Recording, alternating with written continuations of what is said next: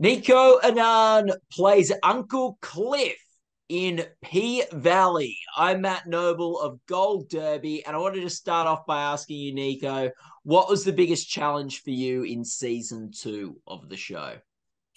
Ooh. Oh man, well dang, go ahead, come out the gate with it. Why don't Yeah. you?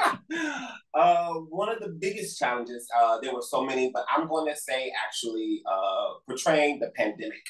Um, the emotional and psychological components that came about with that were so real because they were also so fresh. You know, we were just coming out of it, but having to tap into some of those feelings and thoughts during that time, it was really, really, really, really heavy.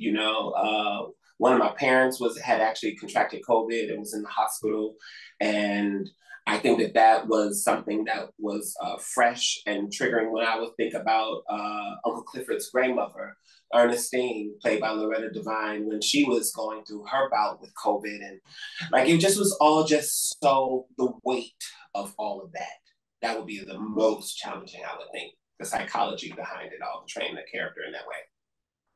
Yeah, and I think that's interesting because part of the show and part of your character is so much around the importance of the people that make up the pink and the importance of the people in life, while at the same time something's going on in the real world, which is reminding you of how important people and relationships are.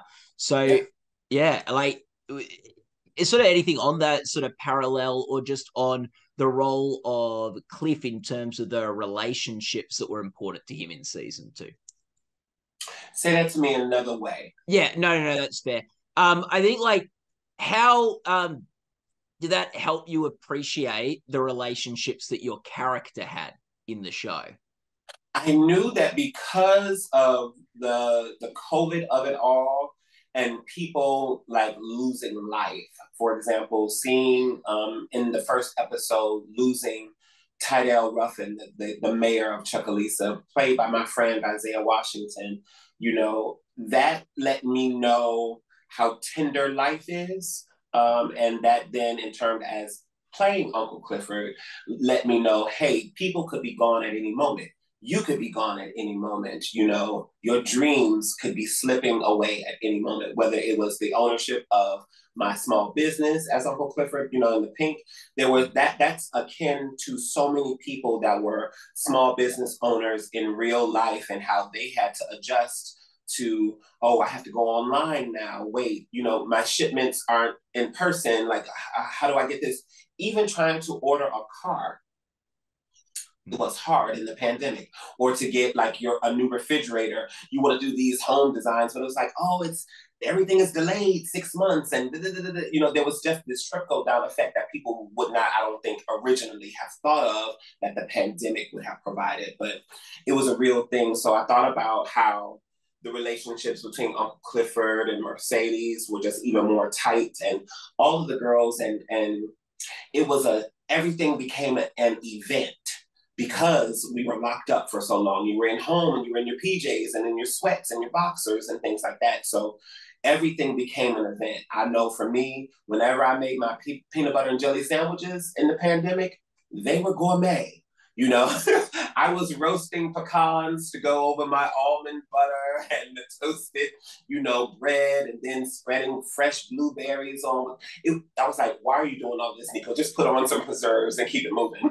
But I was like, no, I have time. Let me go deep.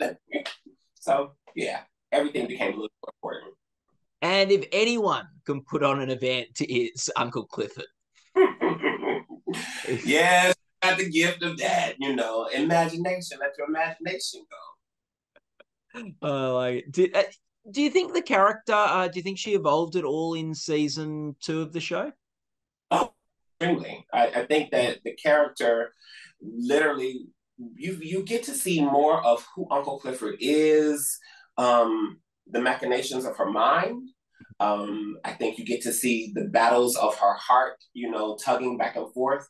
I think it's no different. Sometimes the beautiful thing, I think, is that regardless of how you identify as a person, the audience, you can relate to Uncle Clifford because she's kind of like every person. I don't want to say every man, but every person.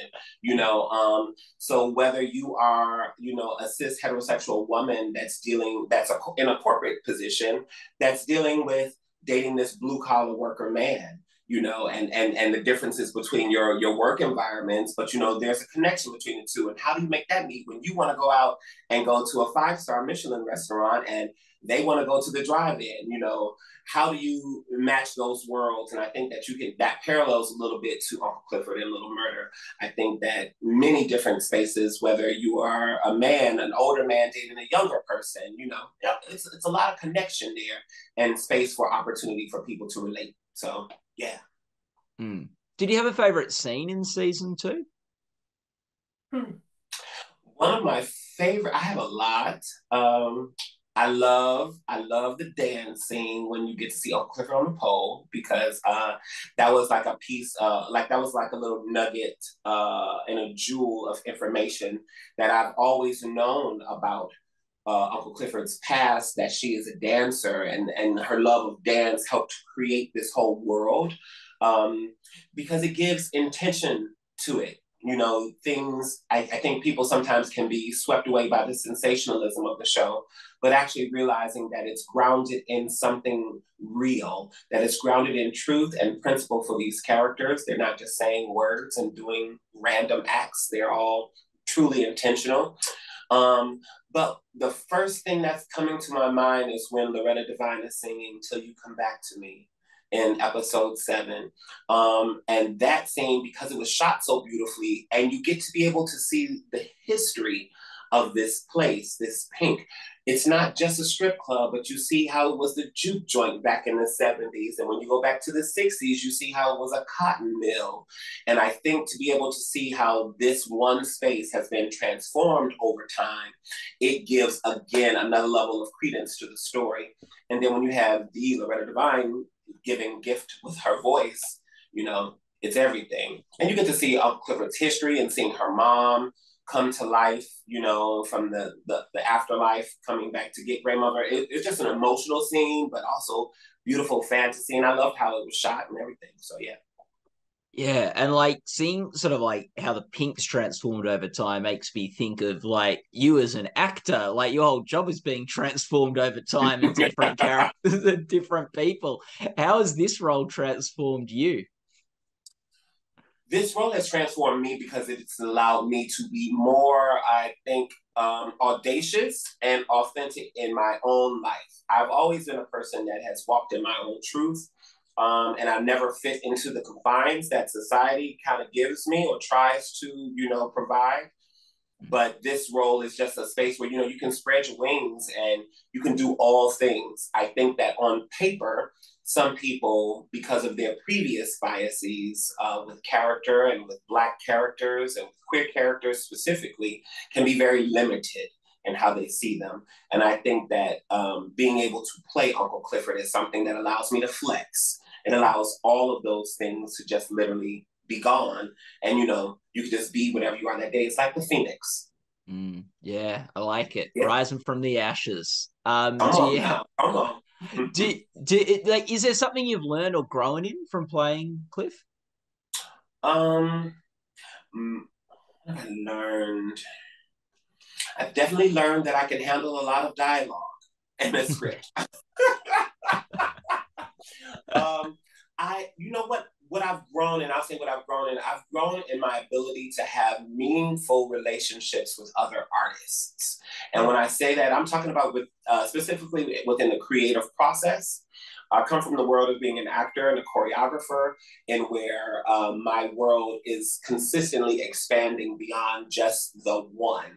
And to be able to be in a space where I'm working with the different writers in the writer's room, the different producers, because it's a story that I care about so much, because it's a story that I've been with for so long, there's never a space, Matt, of I know all the answers.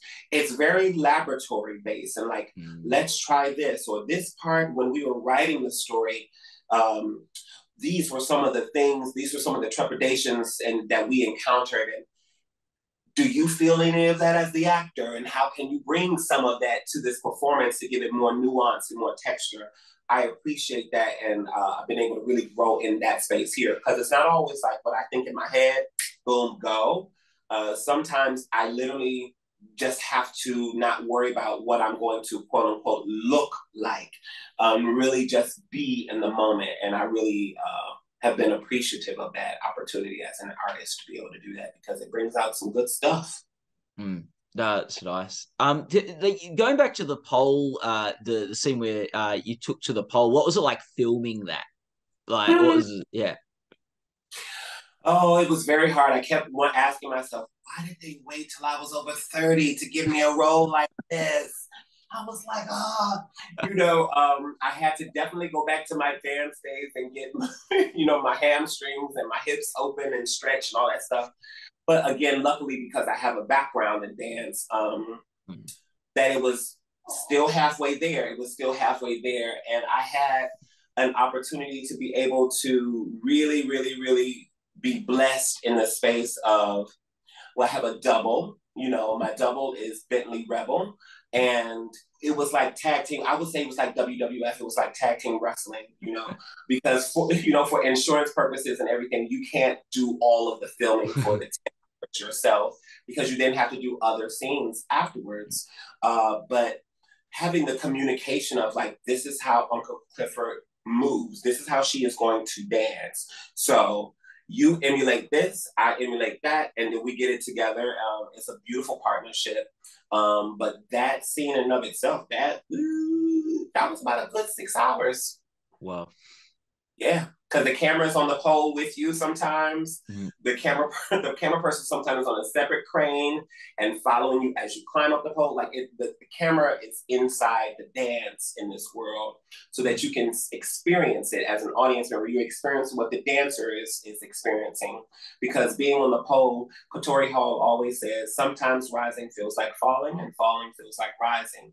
So to be able to be in the whirlwind of the emotion of it all while in the physical is the goal. Yeah. And you've got like did you sort of tag in and out, or did you do all of your scenes like on the pole and then all of your double scenes, or was it like switching back and forward between? Oh, you switch back and forth. Yeah. You switch back and forth. Because it's remember again, it's not just the actor, the camera crew, the crew is in there at different time too. So when they're set up on their crane and they're upside down, you go do it. Okay, great. Boom, switch out. Boom, because somebody is upside down with a 50-pound camera. Wait for your shot. And it really shows how like the old shows and television in general such a collaborative effort because you've got the editor that has to then get the different takes and then go between both of them and stuff. So it's really That's why you don't have space for, especially on a show like this, you don't have space for ego.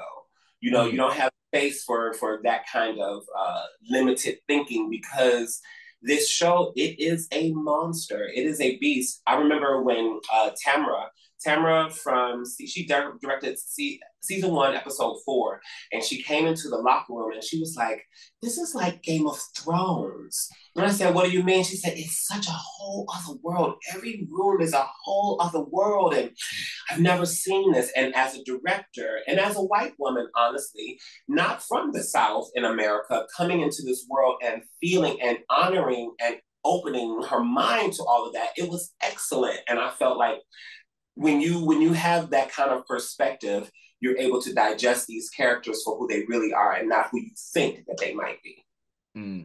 You said how like, when you're on the pole, falling feels like rising feels like falling sometimes. Was there a moment like you as an actor in the series where maybe falling felt like rising or rising felt like falling? I'm going to say when Uncle Clifford is at Beulah's gravesite, that episode was really heavy, and that moment specifically. One I remember because it was freezing cold. Everyone else is bundled up, and Uncle Clifford is out there in this scarf chiffon outfit and some denim shorts. Yeah, but I remember having to have that confession when Uncle Clifford is confessing to her mother's grave that I'm afraid of coming here because I feel like I failed. I feel like I've been failing. And to say that one to a parent is one thing, but to say that to a parent that is deceased during a pandemic, when you're at the brink of losing another paternal member of your family, your grandmother, there was just so much. There was like literally a dam that was emotionally on the brink of opening. There were so many cracks I felt in the spirit. So that would be the scene for me that really did that for me. Yeah. Oh no, that's a great one. Have you, Nicco, been able to follow Rule 55.99? Let me ask you this, Matt. What is Rule 55.99? Even when there ain't no money raining, dance like it's your last night. Is that the That's one? Yes, I have. Yes, I have. I love that you actually knew the number and that you knew what it meant. Yes, I have been able to apply that into my real life because listen, the pandemic is real. We all have heard about it and everything like that, but work is different now.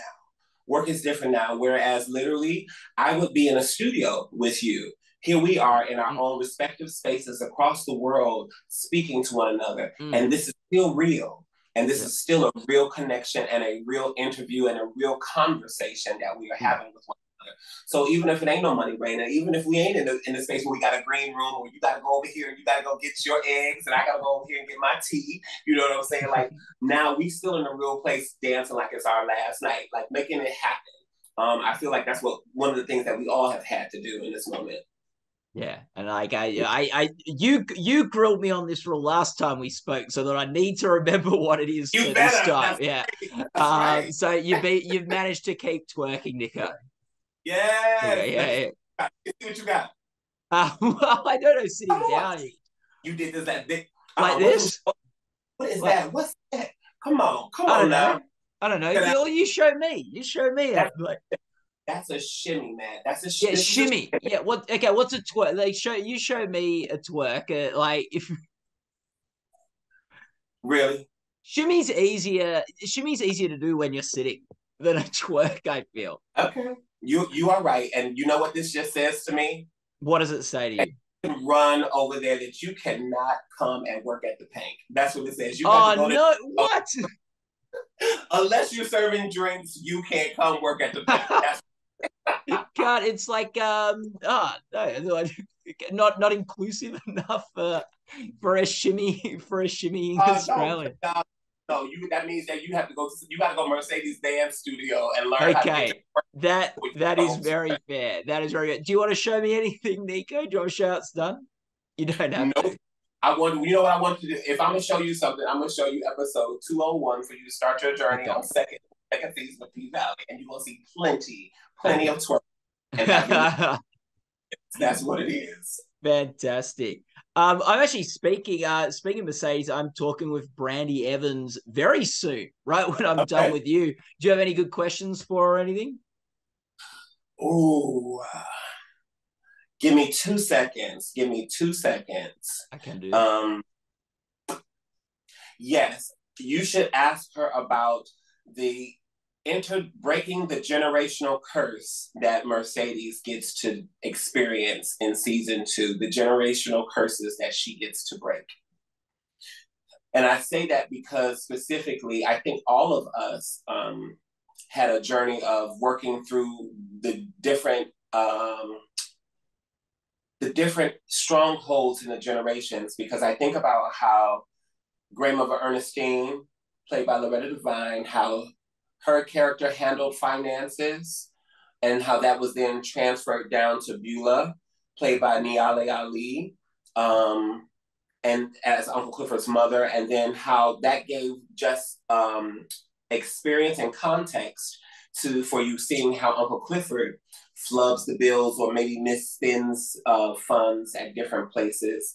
And then being able to see Uncle Clifford have the switch of, oh, there's a casino coming to town. A casino is going to bring these kinds of people. That means this kind of money. And you're seeing the business woman, the business mindset that Uncle Clifford has. And I think that that is in turn Uncle Clifford's way of breaking a generational curse there, also and letting love in. You know, when she says, "What's wrong with you letting love walk out the door?" and experiencing and letting love in the door with Little Murder. And I think that when you see and you ask this question of Brandy Evans when she plays Mercedes, I think you'll be able to see a whole different thing and see why it's important that women have rights over their own bodies. Yeah, no, that's cool. I will ask her that. Nicco, thanks so much for chatting with us again. People watching this interview can go to goldderby.com to make your own awards predictions and join the discussion in our forums. All the best of luck with the upcoming TV awards on the circuit and next year for the Emmy Awards, Nicco. Thanks so much. Thank you.